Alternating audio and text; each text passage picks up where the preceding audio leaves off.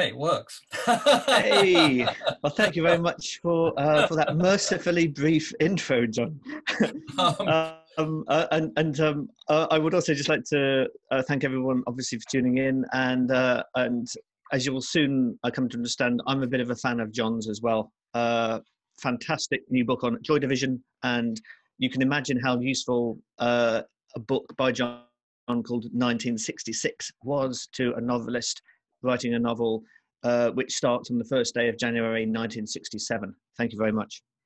Pleasure, David. So the first thing I want to ask you before we get a bit lateral is just what inspired you to actually write this novel? Was it the period? Was it the story of a rock group? What was it? It starts with music, I think. The idea? Yeah. Yeah, music. This thing that is with us throughout the whole of our lives, if we're lucky, and most of us are, and it is there for all of us, for most of us in one form or another. It fascinates me. It's possibly the first art form we encounter, possibly even in utero. I can't remember, but it seems plausible. Yeah, definitely. Yeah.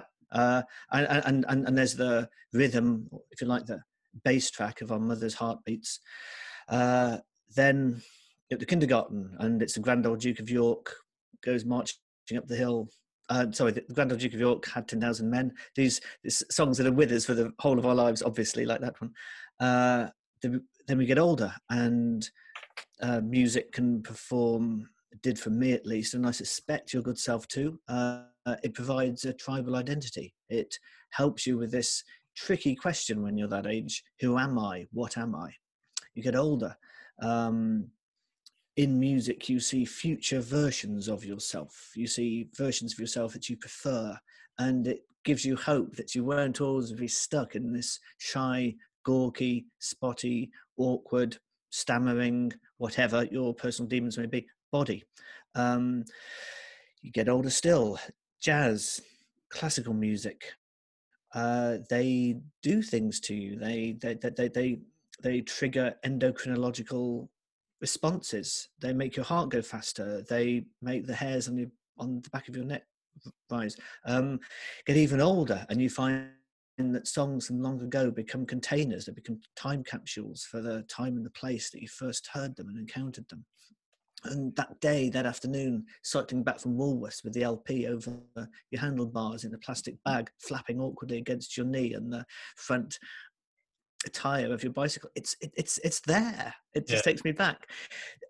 This is an incomplete list. We might come back to it later, but what a relationship. So music, I wanted to write a novel just to consider what is it and how does it work. And then the time, the second part of your question, you wrote the book. You literally wrote the book. You know what a great year it was. You know what a great era it was. The splitting of pop into rock, the invention of the album, not as a box of tracks, but as an art form, as a narrative, as a journey in its own right, as pictures, as an exhibition that are hung just so for a reason. 3-star bands started making 4-star, 5-star tracks, at least, occasionally albums. It's irresistible. The music, the drugs, the ground zero of Soho, this transgressive liminal zone where things that are not normally possible are not only tolerated, they're encouraged. They are encouraged. So it's an open goal, and I couldn't resist. I always remember doing some research in mass observation, and I found this letter to mass observation from an American jazz critic in about 1938, who suggested that syncopation grew out of, and the use of syncopation, the way we're obsessed with it, came out of when you're in your mother's womb, there's your heartbeat and your mother's heartbeat. So you've actually got two rhythms going on against each other, which I just found completely fascinating. That is pretty gorgeous. And the last music I really liked like that was, I absolutely adored early jungle, because in the early 90s, because there were two rhythms going opposite each other, which is the slow bass of reggae and the kind of hyperspeed breakbeats. And that was an example of that, really. I read that soon after I'd been into jungle. It must have been in the mid-90s. I'm a very late discoverer of EDM, and just sort of the breakthrough moment for it was when a very patient younger friend explained that it's not primarily music for the mind; it's music for the body first.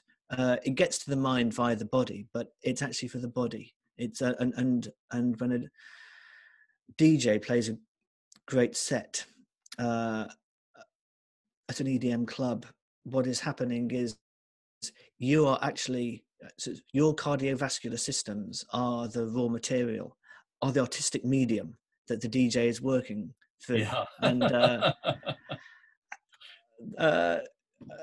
when I heard that, then I understood, and it's sort of it's added to the to the to my to my Spotify repertoire.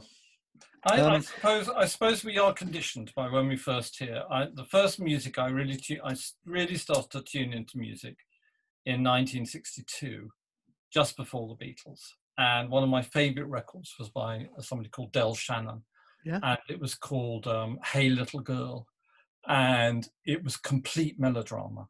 It was just so melodramatic. It had a wonderful lyric. Well, you think you've got a paper heart when she starts to tear it apart. It's, it's pretty good. And I've always thought the pop music in particular, which is not necessarily the main topic of your book, because Utopia Avenue, a bit of a different band, but pop music is all about heightened and distilled emotion. And that's why it plugs into the parts of you that aren't necessarily rational, or everyday. I mean, I love music because it's all about time and space and moving through different times and different spaces. And it enables you to live in different worlds, much like, other forms of art do, like novels, for instance. And in particular yours, this one. Thank you. This segues rather effortlessly into a cunning list I have here of questions I prepared just in case we didn't have anything to talk about. I don't think that's going to happen. A couple of nights ago, I asked. I had a conversation with David Byrne, and I sort of tried to throw him a curveball right at the end, and I asked him what is music for. We'd been talking about lots of things, but I was hoping to catch him out at the end, and he gave a great answer. He talked about connectivity. Exactly, yes. It's a form of glue, between different parts of your mind, between your mind and your body, and then actually between different human beings. It's a cohesive force. I also suspect there are as many answers to this question as there are people you could ask it to. So I wonder if I could throw you the same, not much of a curveball now, because I bet you've had some warning. Time to prepare. No, the first thing I was going to say was that it brings people together. And again, going back to my search, and this was for actually the book I did in 2007, Teenage, and I found this wonderful letter from a swing fan in Germany to Nazi Germany to a swing fan in New York, a pen pal, where he just says music is to bring us together. It's not about any of our politics. It's to bring people together, not to divide them. And that's really what I think about it. And even the sort of petty bitching that people like me, who used to be a music critic, has about bands and everything, it doesn't really matter, because music, it's all part of that kind of same family. I also think that for me, music is the way I see the world. I perceived the world through music before I did really through other forms of art.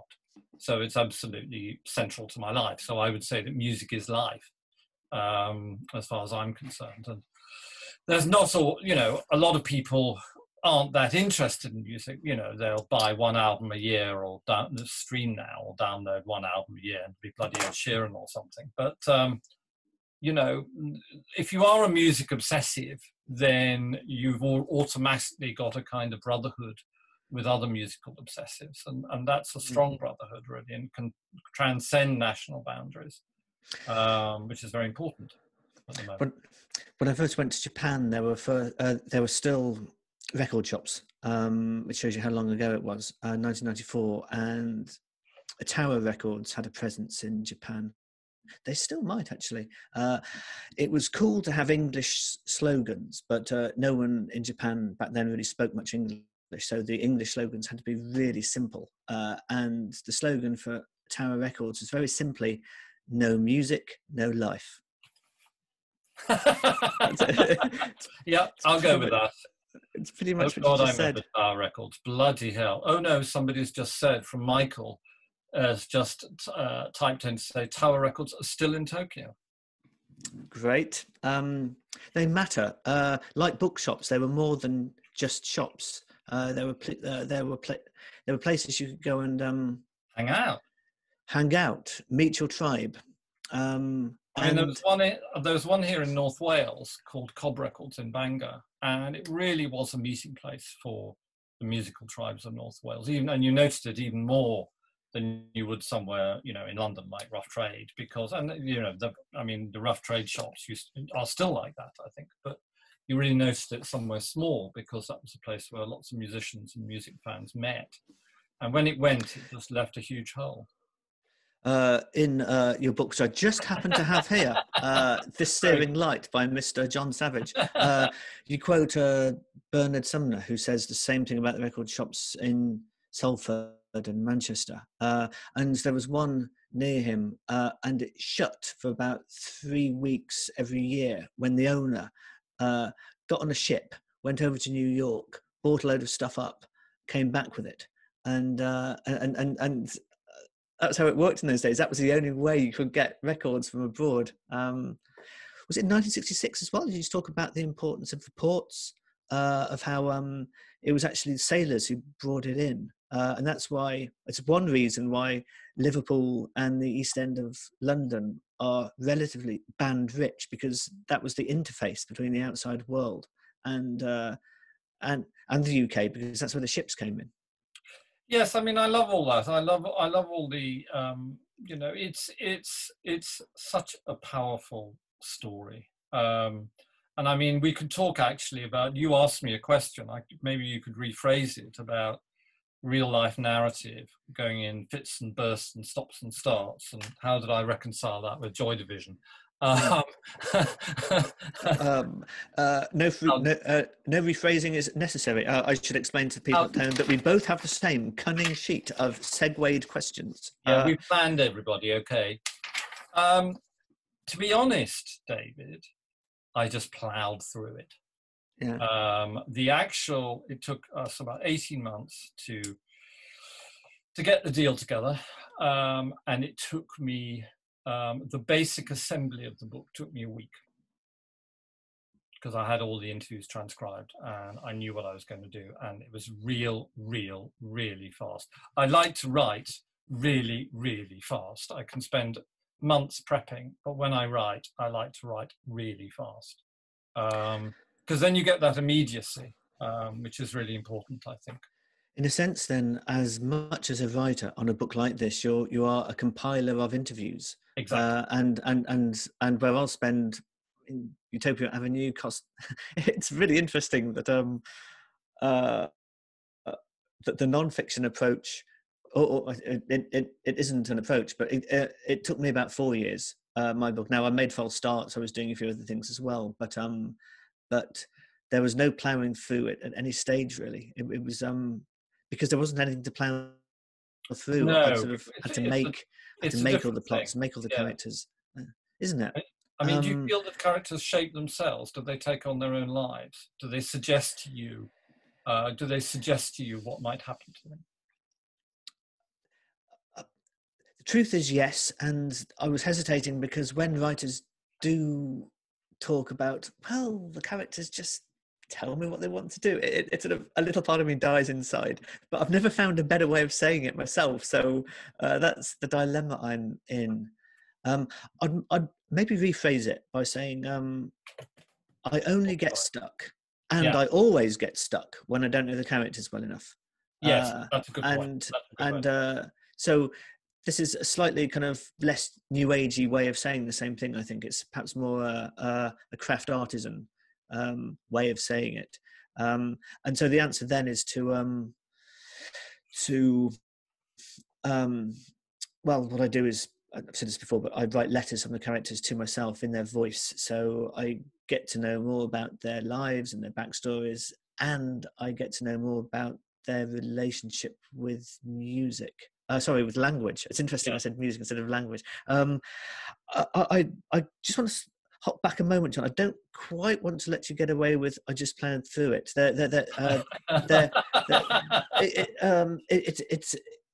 It is a coherent, cohesive, quite gripping story. Joy Divisions, I mean, and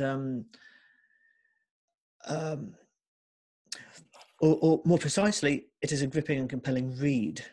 And as we know, films are mostly made in the editing suite, not in the studio, not when the cameras are rolling. I'm wondering what your editing suite process looked like and what it looks like in general, because what I think well, so this is part two of the question, is what you're about to say, which I've not yet given you a chance to say, but is your answer for this, would it also be true for your cultural history work, when you sort of have to do the same, say in the case of 1966, not for a band, but for a year? Over. I always overwrite because it just all pulls out. I've taken in all this info, I've processed it, lived with it for quite a long time. In the case of Joy Division, I've known them on and off and the people around them for 40 years. Not terribly well, but I've been in their orbit on and off for 40 years. I knew Tony Wilson and Martin Hannett and Rob Gretton very well, but not so much the band. I actually love the editing process because to me, that's when the book becomes a book. And to me, editing is actually an incredibly creative process, as well as being a necessary process, not a protest. And whoops, and it could be both. Also, it depends on the book. It's great to have. I usually work with female editors, which I really enjoy because you don't have the headbutting that you often get with men, and to have somebody intelligent critique your work and help you to make it better is just an incredible privilege. And so I actually really enjoy the editing process, even sometimes when it's Savage. When I was doing the teenage book, I went down the rabbit hole and I wrote a whole chapter about the 1893 World's Columbian Exhibition in Chicago.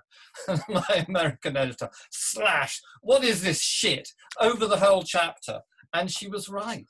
Wow. I didn't need to go down that rabbit hole. I just got obsessed.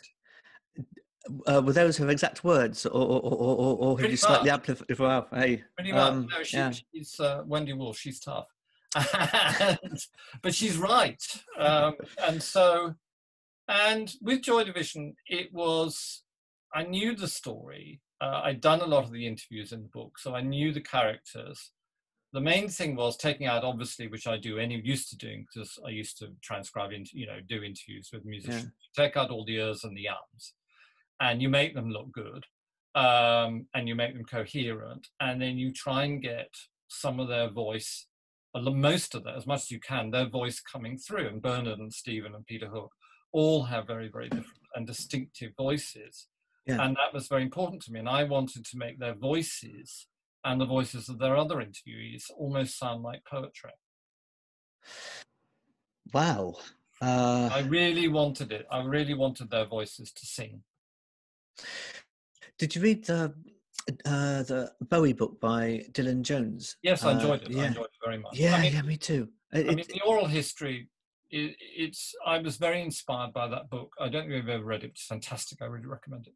By Gene Stein, called Edie, about Edie Sedgwick. Oh, it's fantastic. It was the first really big oral history to become a literary success. And then, of course, which I know have interviewed you, influenced you, because I caught a bit of Levin, the manager character Levin in it, were the Andrew Lou Golden books.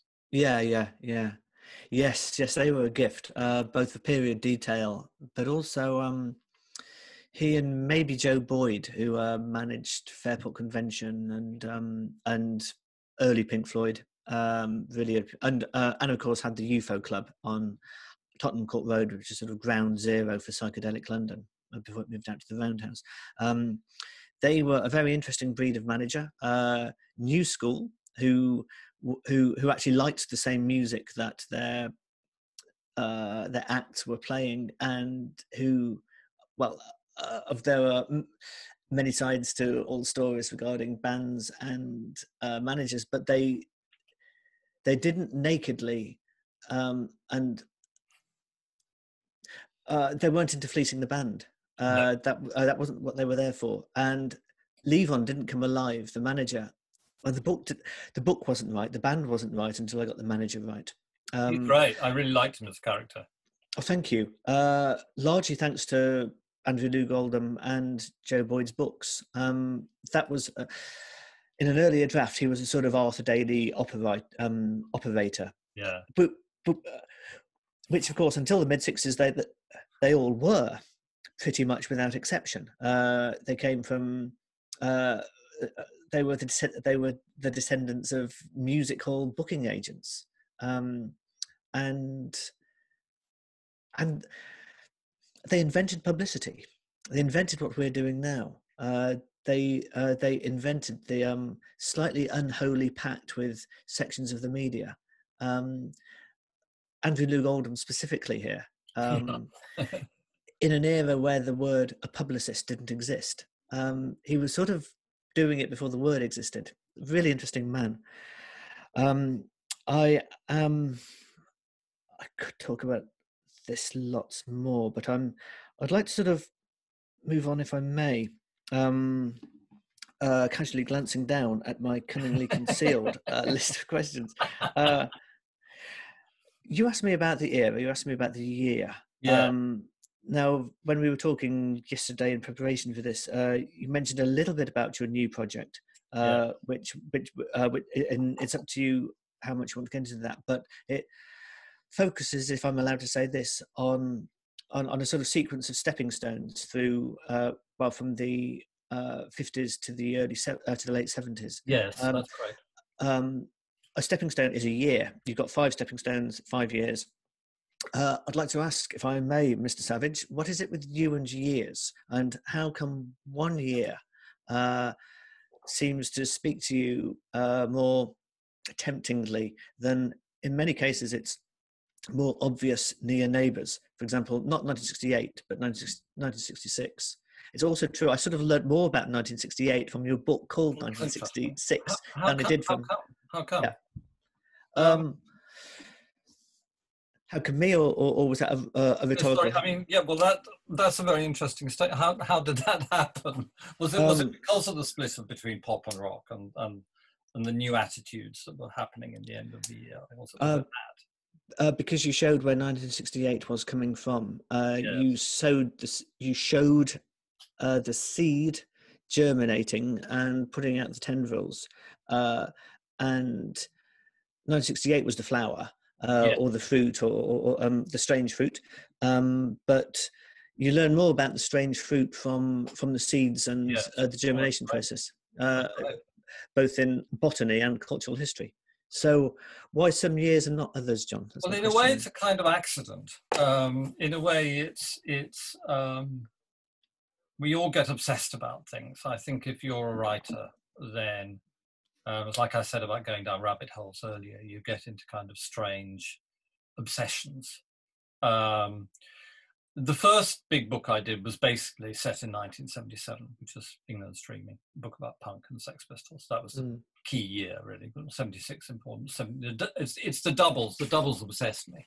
So I did 77, then I did a teenage book, and the key year there was 44.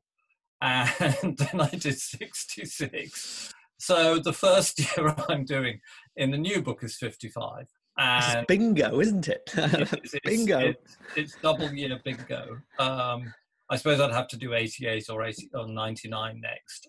88 would be cool, because it's the start of rave, which I adored. Yes, and it's.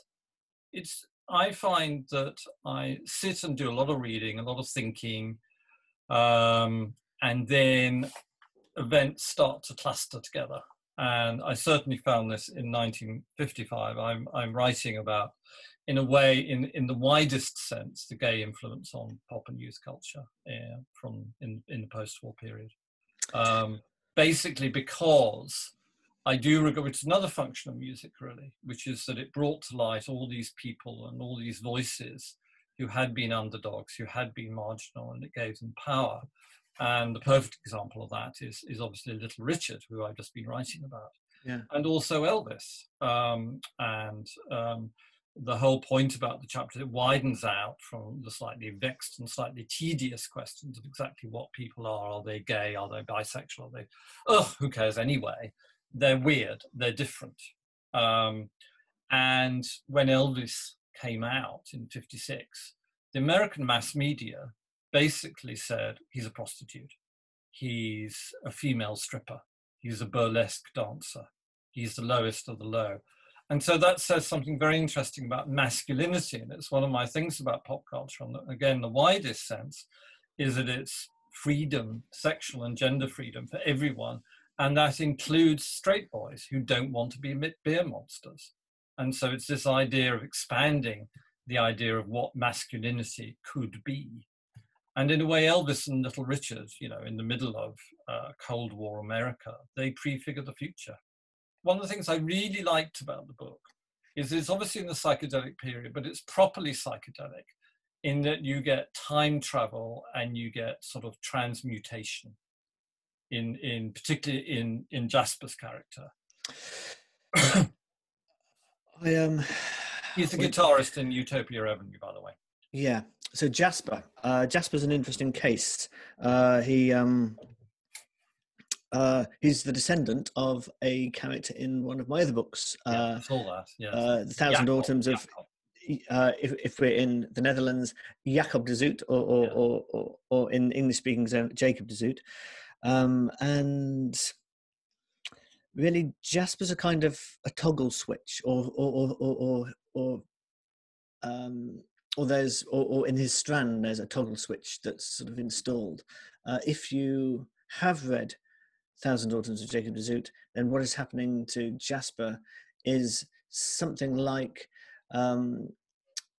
a sentient curse that has been passed down the bloodline for 200 years, is slowly gaining more and more sentience up until the point when, in a kind of one dramatic day in a backflash, when I've been asked, please no spoilers, I'm only halfway through the novel. Okay.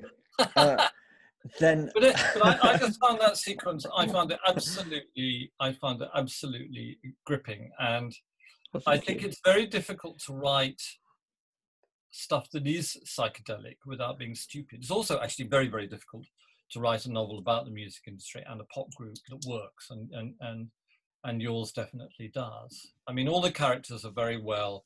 I like the fact, I know you've done this in other novels, each character has a sort of part of a chapter or a chapter, and so you follow the four through and what they're going through. They're the songwriter of the chapter, so it's the drummer doesn't. He's not so active as a songwriter, but Elf, Dean, and Jasper, they write songs, and each of the chapters is a track. The album is sequenced according to the novel is 3 albums, and the chapters are tracks on the 3 albums, and the track is written by, during the course of that chapter, the point of view character. This is reminding me of the joke on I'm Sorry I Haven't a Clue, when they're explaining the rules to sing one song with the words of another, and a part of the joke is that the explanation is needlessly complicated, is far more complex than the game itself. If this is more straightforward than I'm making it sound, but it does mean that you get inside the head of, well, hopefully convincingly, of songwriters, which is a fascinating process, which is a fascinating thing. What is a song? This sort of sonic hand grenade of potential extraordinariness. I'm going to take that and slightly jump back to music as a zone for transgression. I was really interested in what you were saying about that. And I remember, you may remember better because you've just been describing it, but the distrust and actually the fear that people who were older than the age group that the music was for viewed the makers of the music, which was a trick, of course, that which was a fire onto which Andrew Loog Oldham famously, Yes. gleefully just poured hundreds of liters of paraffin and petrol, but it's still with us. This idea that music and musicians are dangerous, they can be a threat to established norms. I wanted to, I'm not really talking about my book so much here, but this is it. It's hard to talk about your book as well without giving plot away. That's the problem. And, I don't want to do that.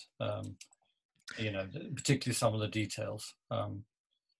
I think that, when I was a child, when I was 13 or 12, I loved the Stones, and I wasn't allowed to watch them in my parents' house.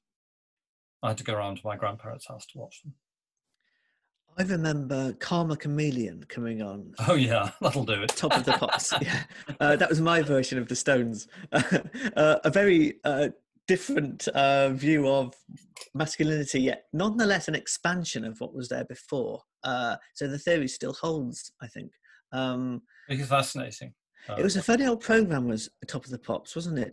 There was so sort of rarely has Theodore Sturgeon's Maxim, the American science fiction writer, 90% of everything is crap, been truer than Top of the Pops, but the 10%, maybe the less, maybe it wasn't 100%, but sometimes something would come along, and we're still remembering it now. We're still talking about it now, and I just remember Karma Chameleon coming on, and I hope my mum, who may be watching, won't mind me repeating this anecdote, but I remember mum saying, there's a lovely, lovely, pretty face under all of that makeup.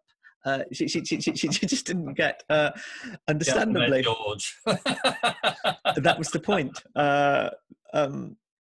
And where am I going with this? I'm not altogether sure. Utopia Avenue do Top of the Pops. I think also it's part of the 60s experience, and maybe beyond. Everybody thinks the 60s, which is where your book is set, is like kind of Austin Powers. Everybody, going down Carnaby Street in a Union Jack Mini with, greatest hits of the 60s on 3 CDs blasting out. Yeah. But actually, it was exactly that. To sit through Top of the Pops in the 60s and during the time of your book was to wade through oceans of crap. And then the 10%, or even the one record that stood out, was so much more powerful because of that. If it had been all great, it would have been harder. But if you put Utopia Avenue next to, which they would have been, next to Engelbert Humperdinck, who was ubiquitous in 67, then they would have stood out amazingly. So the darkness makes the flame shine more brightly. Very much so. And so to go back, so you've actually written some lyrics, haven't you? You wrote a lot of the lyrics in the book, yeah. And then you had to write some. I think you're just transcribing from the very hard to find Utopia Avenue LPs, David. Well, if there's a man who might be able to find them, Mr. Savage, then I think we could just all be looking at him now. For a long time, my initial idea was to not go anywhere near the lyrics, not put them in, because what lyric could possibly be as good as the one I hint into being in the reader's mind? Those are matchless and perfect because they don't exist. And that would have been fine for a novella. That was working for 100 pages. So much of my first versions of the book did work really well for 100 pages and then drove off a cliff in their Union Jack Mini. And then I realised it started to become rather farcical, that these characters who are talking about everything else in their working and personal lives we get to see everywhere. Why aren't there any words? If these songs are so great, let's hear a few then. And so I had to sort of grasp that nettle without my marigold gloves and pull it. So And lyrics are hard, as any songwriter I know will generally attest. They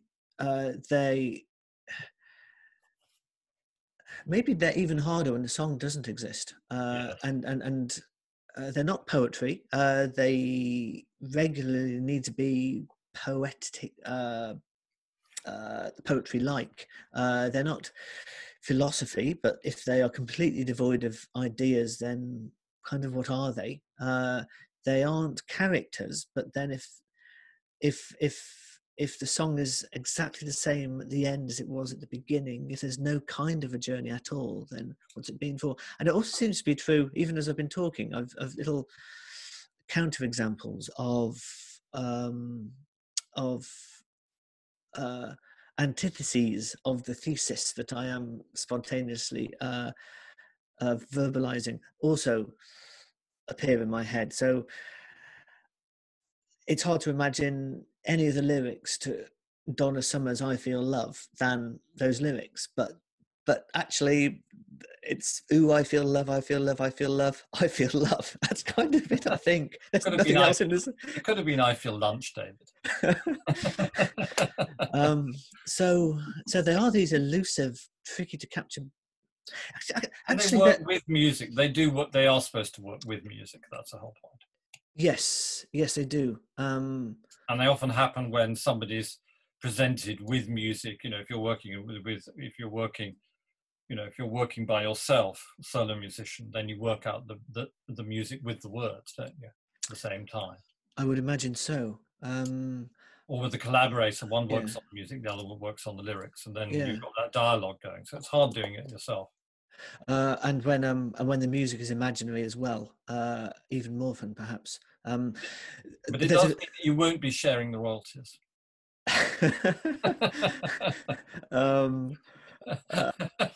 Spoken like a true, and I think I'll stop there. No, because one of the Michel has actually said, "David, will you be sharing the royalties with your bandmates or grasping onto the lot like most songwriters?"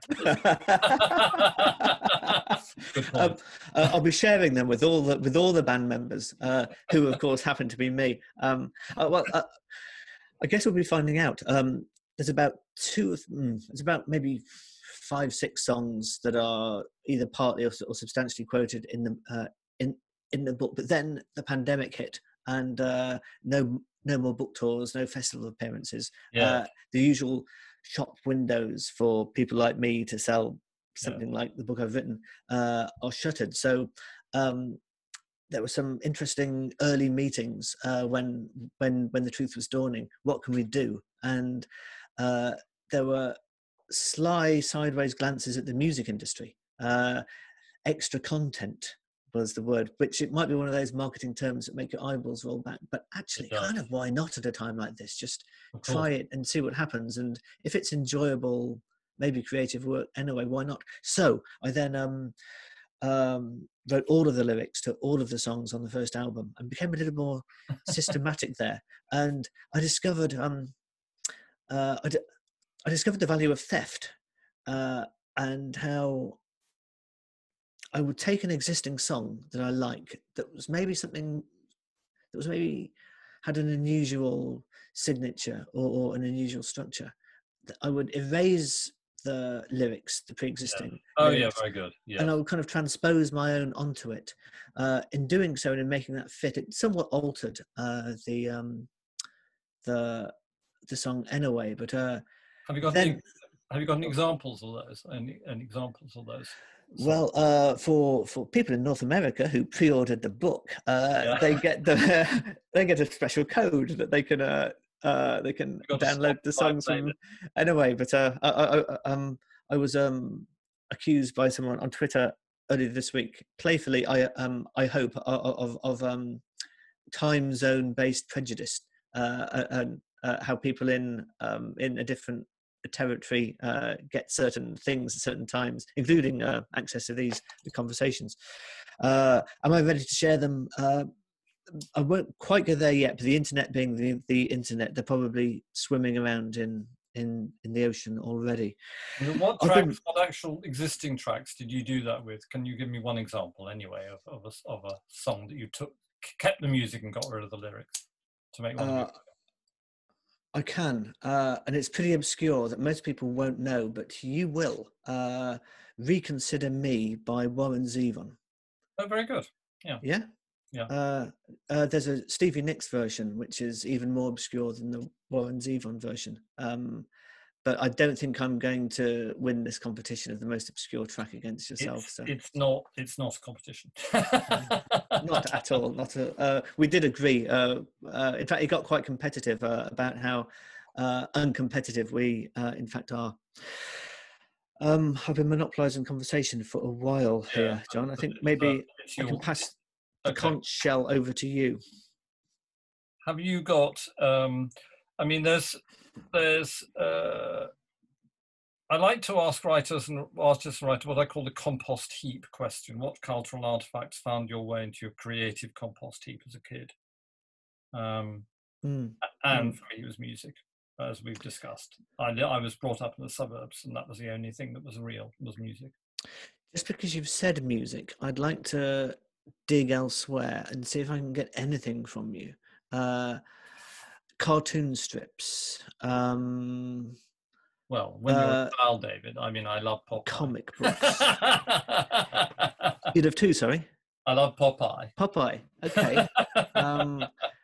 A bit of pop psychology here, but were you a young man in need of the occasional spinach hit? I don't know, really. I think I was, I was so unsophisticated. This is being... I'm 15 years older than you, so the media was in a much more primitive form. And I think it would have been going to see exhibitions. I remember going to see an Aubrey Beardsley exhibition in 1966, and that blew my mind. So, it would be things like that. I'm going to see a Magritte exhibition shortly afterwards at the Tate. And reading, when I was a teenager, reading things like Gormenghast, which was a cult novel at the time, which is a wonderful book. Yeah. Wonderful illustrations, very archetypal. Yeah. And actually, I suppose that's one of the things, and I do want to bring it back to the book because we haven't got much longer. I love the way that in the book, Utopia Avenue are a kind of Zelig. They actually do meet John Lennon. They do meet David Bowie. And I really enjoyed that. And I wondered whether that was something that you'd also wanted to do as a way of you meeting these people and having an interaction with them. For sure. In the final version of the book, it's the Zelig factor is rather toned down compared to how it was. I think that's one of the places where I needed my my hawk-eyed editor's help, maybe more than anywhere else. It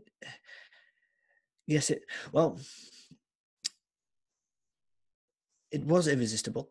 It would have been strange if those cameos weren't around, because it was a relatively small scene. They did, they all went to the same clubs. Go to each other's parties. They went to the same clubs. They drank in the same bars where the session musicians who could do things that they couldn't do, who could go and play the cornet at a moment's notice on a track that needed a cornet, would hang out.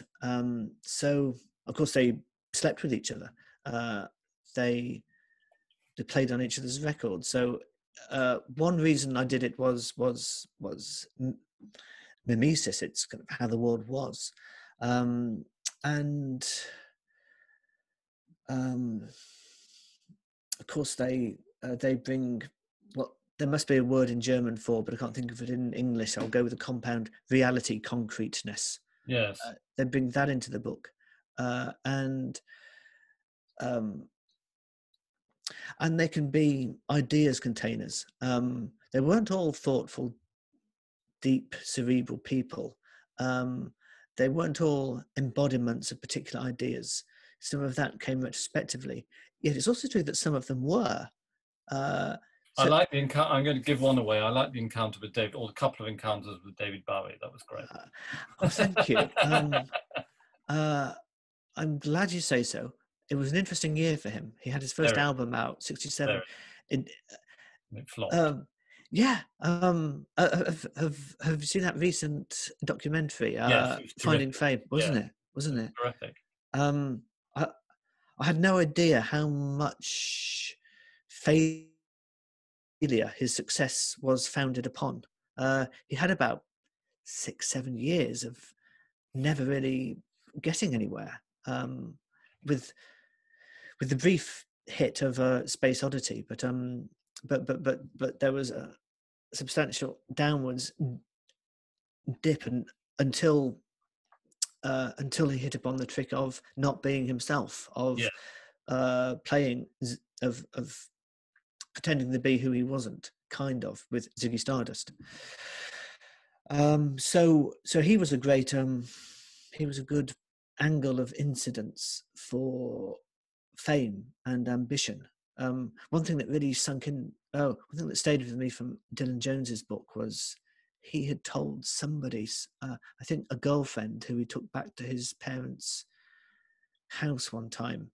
It was just this phrase, and I'm not quite sure if I've adjusted it a little bit retrospectively, but the phrase I remember was, "I can't live like this. I just can't live like this. I can't have this life in a house like this. I cannot do it."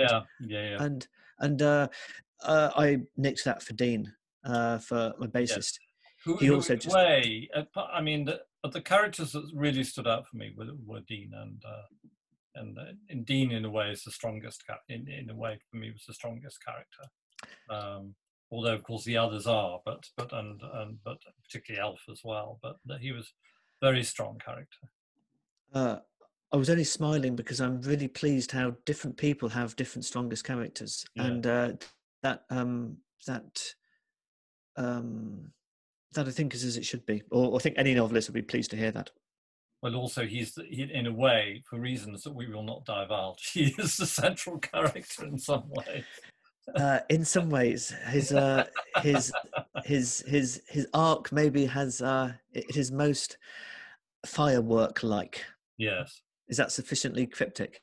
It is sufficiently cryptic. I think that we should turn it over to the Q&A, because we've now done 5 minutes over our allotted time. So I'm sure we can continue to extrapolate. But here's one from Tim.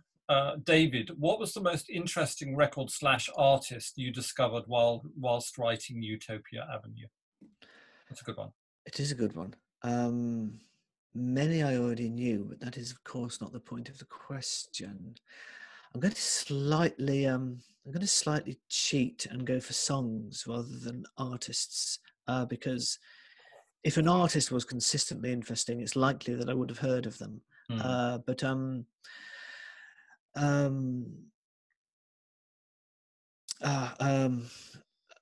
you'll have to help me. Oh yeah, Marian Faithfull. She did a thing called Train Song, which is Vashti Bunyan. Vashti Bunyan. I'm sorry. Yeah. Thank you. I'm so glad that you're in that chair and not anyone else. Otherwise, the Twitter storm would have been. What a song! Yeah. It's beautiful, and she sort of that stage of her career, when indeed she was a protege of Andrew Lloyd and Lou Goldham. That's an overlooked time. It sort of got erased afterwards, but it shouldn't be. There's a few gems from that period, and that's one. Yeah. She did a wonderful version of a Rolling Stones song called "Something's to Stick in Your Mind," and there's actually footage of it on YouTube. It's just sensational, really worth watching. Well, thank you for the lead. I'll have one more, if I may, which was "Ask Me No Questions" by, is that Bridget St. John? That I don't know. No. I could Spotify this. She was a discovery of John Peel, who had already got his Perfume Garden radio program up and running by then. So that's how I discovered the song through John Peel's book.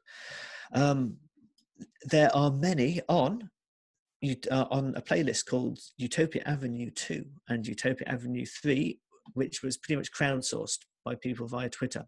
Who, you will be able to out obscure pretty much everything, I think, John. But it'd be nice to hear it'd be nice to hear what they think about it. Yeah, for sure. I mean, I'm always interested in what other people think. I know what I think, so it's just Yeah, you get a bit bored with yourself sometimes. The playlist that's just called Utopia Avenue is the one I made, based on people who appear in the book, songs that appear in the book, Oh, great. musicians whose shoulders rub shoulders with my characters in the book. However, the ones, it's exactly what you just said, it's Utopia Avenue 2 and 3 that I'm interested in, because I didn't know any of the songs beforehand, or not many. And what are they on? Are they on Spotify? Yes, they All are. right. Okay, Spotify, everyone. I'm going to go on as soon as we finish this and have a look. The higher the number, the rarer they get. So Utopia Avenue 3 is where the real, really things I've never heard of before exist. Thank you for your question, Tim. If there's any more for any more. Oh, yeah, there's plenty. Katie has just said, Bridget St. John, ask me no questions is right and very good. So there you go. Thank you very much, Katie. La la la la la. From Iman Karbi. Sorry, I haven't pronounced it well. Could we know what musician would David be? A drummer, a bassist? Yeah, I'd go for bass. It's the unsung thing. The lead guitarist gets obviously the crown. Sometimes the vocalist, sometimes the lead guitarist is the vocalist, but drummers have particular brains, and all I know about drumming is that I don't have the drumming brain. Mick Fleetwood is pretty good on drummers' brains in his book. There may be, I've read lots of books in highly varying, of highly varying quality, and sometimes that's true within the same book as well. Yeah. But Mick Fleetwood's got a really good. He's really good on. Actually, the neuroatypicality of drummers. A surprising number are dyslexic.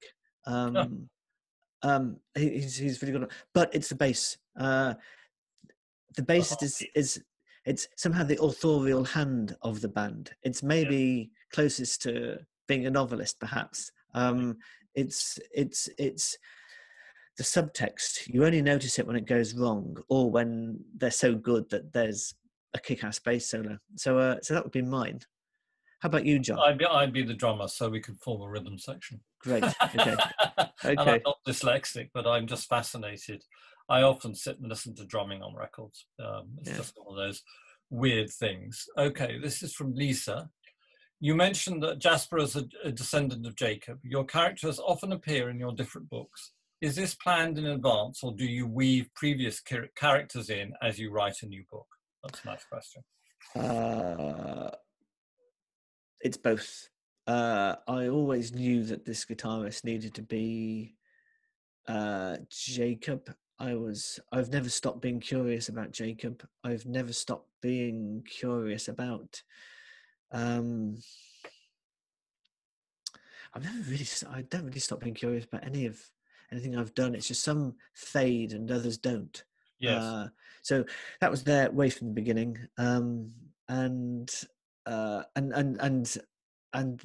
just imagined this. I've always been interested in Syd Barrett. That there's something charismatic and magnetic about his icon, as well as the man himself for that brief time.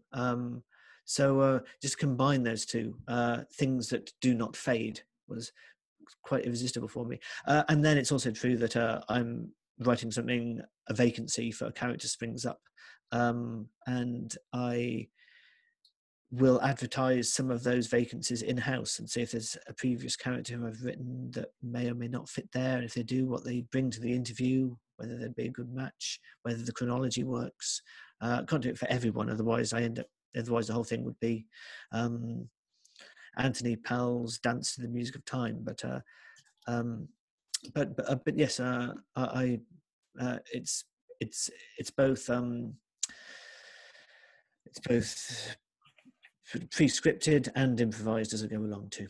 Yes. Thanks for your question. This is from Tim. On the topic of royalties, what impact do you think streaming services would have had on Utopia Avenue's career? They probably wouldn't have been the same band, would they? It might depend if they were forming in 67 as they do in the book, or if they formed in 2017. Yes. And the question could go either way. I might ask you to field this one, if you would. Well, all I can say is in fact, there was a Tim actually, it could be the same. Is that Tim as well? Yes, it is. Is that Tim? Hang on a second. Anyway, Tim wrote earlier, you mentioned Spotify earlier. Streaming is a massive shift for the music industry. Musicians have to tour to make money. How do you choose to purchase your music? Well, I buy CDs and I go onto Bandcamp. That's it. To purchase it, yeah. Bandcamp. It's a little like certain online giant retailers who I may look up to get certain details of the book, but I figure that they're doing so well anyway that I phone up my independent bookstore and read the ISBNs down the line. Yes. Yes. Sorry. Yeah.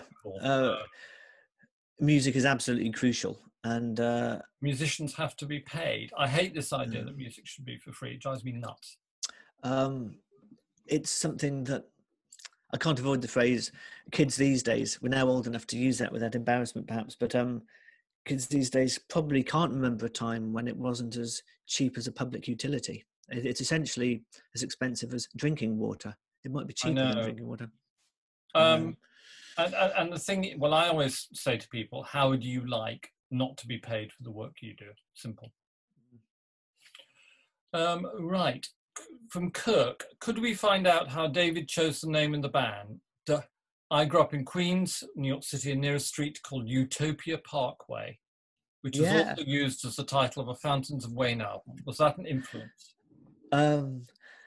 Chris Collingsworth, I think, from Fountains of Wayne, he actually got in touch, and it was just one of these. It's another example of how music brings people together. I didn't know the album before I wrote the book. It came out in the 90s, and I was in Japan. This is pre-internet, so there's big holes in my in areas of my cultural knowledge. I agonised over the name for many months. You said you were going to, you might call it The Way Out at one point. Yeah, that was true. It was. I knew quite early on that the title of the book was going to be the same as the band. Had to be good then. The Way Out. The Way Out was leading the pack for a long time. My publishers were a little indifferent to it, but it was actually my mum. She said it sounded like a support group for people thinking about suicide, and a bit dark, Mum. But thanks for that. Yeah. I may be 52, but I'm not old enough to stop listening to my mother when it counts. So yeah, I think she was right. Plus, it's a negation, and a good title. Generally, they're positives. And I like the oxymoron of Utopia, which means nowhere. And Avenue is a suburb built in the late 50s, 60s. They're full of avenues, usually named by trees. In fact, that's your line, or Bernard Sumner's line.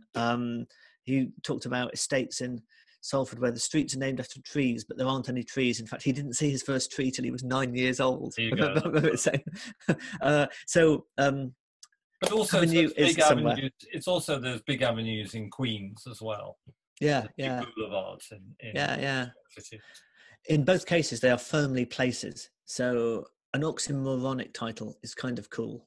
And slightly banal places as well. So the whole idea of utopia is so fantastic in a way. It seemed like a cocktail with a fantastic element and a humdrum element, and I like that combo. Right, we're going to whistle through the remaining questions. There's a couple more from Bryant. Is there any chance that any of your characters may sneak into other works that are not strictly yours alone? For instance, the new Matrix movie. That would be great. That, of course, in mashup parlance, is a crossover. The Matrix isn't my world. It's the world of the Wachowski siblings, and I was really honoured and hugely enjoyed the experience of collaborating on Matrix 4. But it's not my world to import my toys into. Okay. I was able to contribute new characters. It was an intensely collaborative thing, so they aren't all mine, but all of them. But all of the new characters did originate as a third of an idea from Lana Wachowski or Alexander Hammond or myself. But of course, the other two would then, a bit like a song perhaps, work on them to improve them and to animate them and make them fit. So lovely idea, but no. Plus, you don't cross entertainment lawyers. They're pretty scary. No, you don't. Two more. One is from Trisha. I like this one. It's a curveball. Just to go off sideways, David, as I'm saving your book for holes, you write of exquisite prose and weaver of worlds. Who would you most like to sleep with out of all your novels? Oh my word! My word! You don't have to answer that if it's privilege. Well, my wife's just downstairs, so I better be really diplomatic here. Well, as maybe said somewhere in at the end of the Netflix show Sense8, there's a character perhaps somewhere who says, "Never say no to a good orgy." so kind of why limit oneself to one? Is one answer. It was a curveball question, and that's my curveball answer. Body swerve. Then finally, oh no, you've got, there's another couple, so I'll do them quickly. From Iman again. I love the cover of Utopia Avenue. How did you come up with it? Oh, I didn't. A really clever designer. It should be right next to me. If you just give me a moment to go and get the book and be right back. Don't go anywhere. While I'm here, I'm just going to say the message from Katie. Thank you both for a lovely evening and for both writing books that matter to me. Look forward to many more. Thanks, Katie. And here we go. David has come back with a book cover. Yeah. There we go. A very gifted designer came up with it, and he floated some alternative. I'm sure there's a proper word for them in design circles, but 4 rough ideas for kind of 4 different types of design. One was a typographic, one was more realist, one was something like this. Yes. I can't remember the fourth. We chose something like this, and then he sent another 4 back. Actually, they were pieces of pre-existing designs, things from exhibitions or shows or film posters or something. So we narrowed it down. I liked the Sergeant Pepper's animation. There's something of that here. It also reminds me slightly of the 13th floor elevator psychedelic sounds of cover. Yes, similar colours anyway, in the colour and the kind of swirly shape. That slight is important. I did want it to hark back to 60s design, but I didn't want it to be a pastiche, a slavish copy of 60s design. So something you can't quite put your finger on that's 2020 about it as well. So I think the designer did a great job. I'm also going to show you the end papers because they're pretty cool. Cool. Very nicely. It's a very nicely printed and packaged book. Right, we got 2 more. I'm going to have to hurry everybody up now. From Daniel, how many offers have you received to unbury the book? you buried a while ago? This refers to the future library project, which is a project conceived by Scottish artist Katie Patterson, which involves 1,000 saplings being planted in a forest outside Oslo, and between now and the year 2114, an act of persuasion will extract a manuscript from one writer per year for all these years. Of course, many of these writers haven't been born yet. Some of their parents haven't been born yet. And then in the year 2114, the trees will be chopped down and they'll be turned into paper, and 100 years worth of manuscripts that have never been seen will be printed. Oh, fantastic. Manuscripts. Lovely idea. It's a vote of confidence in the future that 100 years from now there'll still be a Norway and forests and reading and books and libraries. Well, I think it's very, I mean, you know, again, that's what I liked about the book, is that it harks back, and I think that's what's needed now, is confidence in the future and hope for the future, because at the minute there's so many forces, you know, in the media and in politics which are playing upon people's fears for the future. So to go back to a time when there seemed to be a hopeful future and people were envisioning this, which they are in Utopia Avenue, is very, very important. And so for me, as a backdrop to this story, it was very important. And it was a nice place to be during that time. It's one of the reasons I wrote 66. I wanted to be in 1966 because it was a groovy time. So I think that's very, very important about the book. I've got one more question. Oh, sorry, did you want to say something, David? Just wanted to say, maybe that's what Utopia is for. It isn't a destination. It's a glimpse of a fairer, more equitable world. Now, you may never get there, but if you don't have glimpses of it, you have no compass, you have no coordinates. There is no sun for you to set your controls to the heart of. No, quite. No, I think that's a very, very good place to stop. Thank you, everybody who's participated. Sorry, Gillian, I'm afraid we've run out of time with your cosmic question. But I think we ought to stop now. And I'd like to thank you. I'd like to thank Will and Edward from Waterstones for helping to set this up and for it to work. And I'd like to thank David for joining me. And I really enjoyed reading the book and having this conversation. And I wish it could last longer. Thank you all. Thank you very much indeed, John. At this point, I would, if we were on stage, I would look at you and mime clapping. So perhaps people who are watching this in a rather bizarre way could give John. We can vote. Thank you very much, everyone. Okay. And thank you too, John. Bye-bye now. Bye.